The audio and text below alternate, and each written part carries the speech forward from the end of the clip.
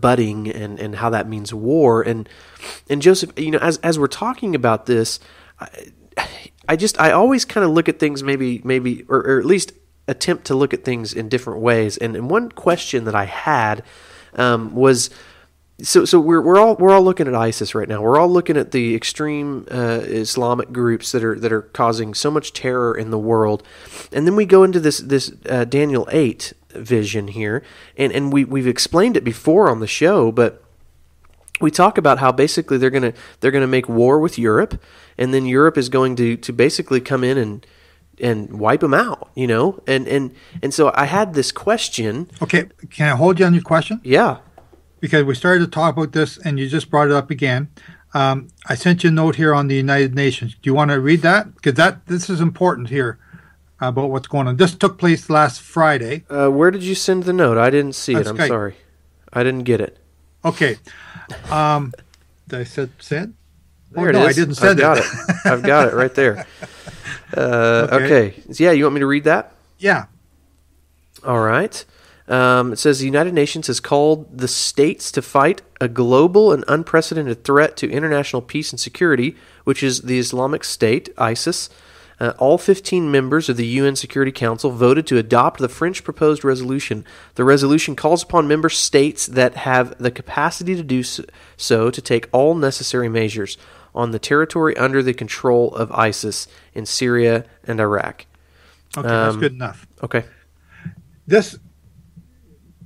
the Bible talks about the beast power in the last days. Yeah. But you got to understand that this beast power is a government system.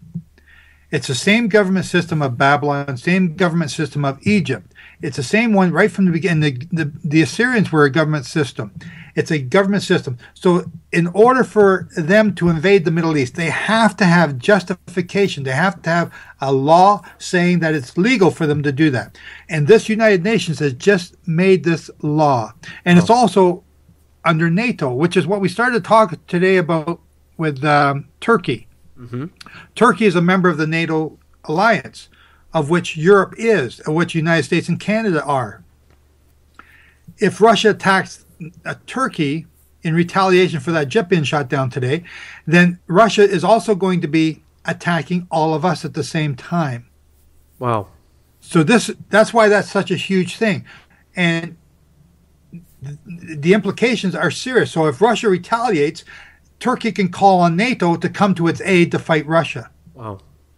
This is almost like World War I on the assassination of the, I forgot his name, and then all these other countries started to come in and get involved in the war. Yeah. So this is the beast power now has justification to attack ISIS or the Middle East. But this is not the Daniel 8 coming back against it. It's a precursor. Now this has been prepared, but there's something else coming. There's got to be another attack. That ram has got to butt Europe again, and I'm saying it's going to be Rome, because that puts the Pope out of the Vatican for some reason. Yeah. Well, and then they're going to come against the Middle East like a whirlwind with many ships. Then you're going to see this ISIS destroyed. Now, you're going to ask me something about Christianity there before I interrupted you. It makes sense to me looking at history per se, but also looking at what you just said. They're gonna butt against Rome, which is that is the center of Christianity. They're going to butt against Rome, and then Europe's going to have to come in and basically deal with the issue. And so my question is, everybody's focused on extreme Islamic terror, but would it be far-fetched to say that this terror that is actually going to be coming could and will be involving Christian nations against Israel? Is that something that would be far-fetched to say? Not at all. When you look at the atrocities that the Catholicism did during the Middle Ages against the rest of the world, yeah, the severe torture and the crucifixions that they did, and the torture that they did, it rivals or surpasses what ISIS is doing. Yeah. That's what I was thinking. That's the reason I asked the question, because I look at, like, when Constantine came into play here, right, and he Christianized everything, and he killed all these anything Hebrew, and anybody who wasn't willing to be a Christian, he slaughtered them. And I look at that today. It's almost like this ISIS thing could be. So I mean, I don't want to belittle it at all, but it almost could be a smokescreen to keep people deceived into missing the actual what is actually going to be taking place. Well, okay, so you're right. You're very right. And I don't know if I think you're just really serious about asking questions. You don't really know what you're fishing at here, do you? I'm seriously asking questions. I see. Okay. Here's the thing. I got to be honest. I haven't read the entire book of 2300 Days, so it may be addressed in there, and I haven't gotten through that book like a lot of people, I think, because as I read it, I just have to stop on the little nuggets that I've read and think. So yeah, that's awesome. Everyone's saying the same thing. They read 1 page, 2 pages, and they got to stop because it just hurts their brain. So here's what you've just said. You've just said what it says in Isaiah, either 13 or 16, or maybe it's Isaiah 10, I forget which. Assyria is the rod that Jehovah is going to use to punish Israel. Yeah. Assyria. Well, who is Assyria? That's the important thing there. Yes. Now, we've explained this in our teaching called Assyria, and Assyria is Germany. Now go to Psalm 83. And it says all these Arab nations are joining together to fight against Israel, and Assyria is in with them. Yeah. Germany's in with them. So now what's going on? You've just witnessed the mass immigration, what a funny word that is. This mass invasion of hundreds of thousands of Syrian refugees, to Europe, and especially to Germany. Yeah.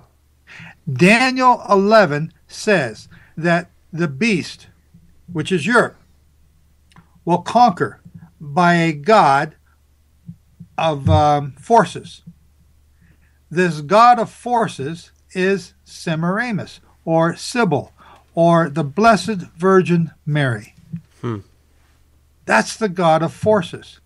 And then right after that it says, but it will turn to another god that his fathers never knew.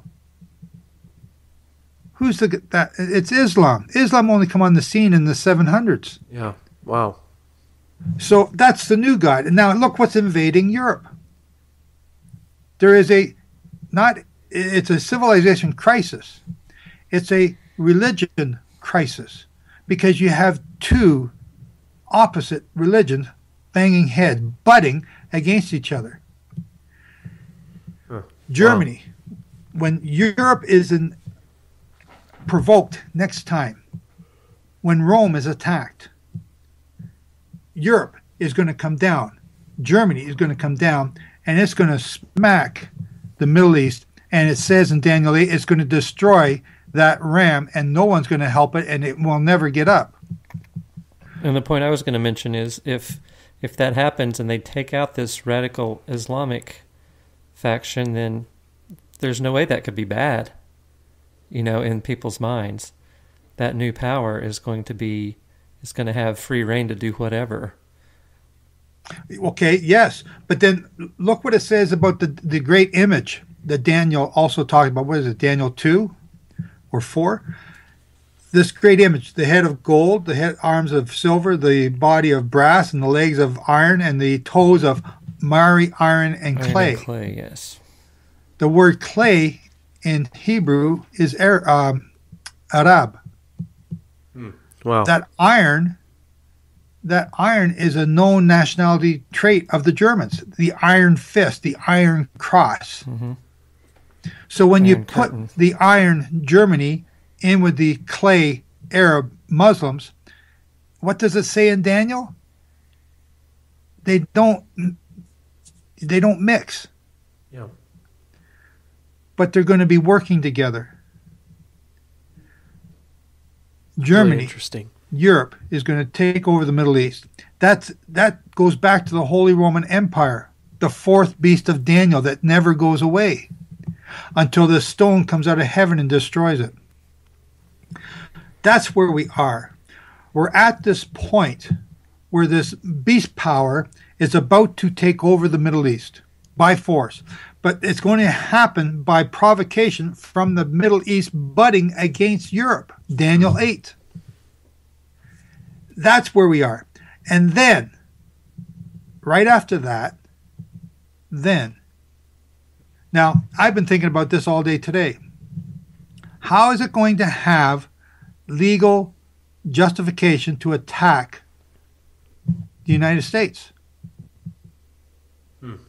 A preemptive strike. Germany's already said they would do that. The United States has said they would do that. Now, President Obama is going to be out of office in 2016. 2017 begins probably the new president, and if you get a hawk in there like Donald Trump, you're going to have somebody in there trying to push his weight around whenever the world is not ready for the United States to push their weight around. Because the United States is no longer respected by the rest of the world because of the weak leaders you've had in the office for the last little while. Yep. So you get somebody in there threatening to push their way back in, threatening to use their muscle again whenever, because it says in Daniel 11, he's going to invade the Middle East and the Holy Land, and Libya and Egypt are going to be at his feet, and Ethiopia. That's North Africa. But Jordan will escape out of his hands because Jordan's, for some reason, is pretty good with the Germans right now. They have a lot of treaties with the Germans right now. So you got this whole big, massive area, North Africa, the Middle East, and Europe, coming under one ruler, and the United States trying to push back against them. I'm thinking a preemptive strike. Yeah. I don't, I'm just guessing at that. I don't know for sure. I'm just guessing. That's just my own personal opinion. So don't write me and say, Joe, you're a false prophet. It wasn't a preemptive. I don't know. But that's what I'm thinking. How else could it happen? Or maybe it'd be these 250,000 refugees being brought in by Obama this year. Yeah. Wow. Who knows? Or maybe it's the open borders you have with Mexico right now, and they're already coming in that way with the Mexican cartel. You guys are in a lot of trouble down there. Yeah, there's a lot of things going on down here. You got a lot of problems going on there. So, is Christianity going to be involved? Yes. Are they capable of doing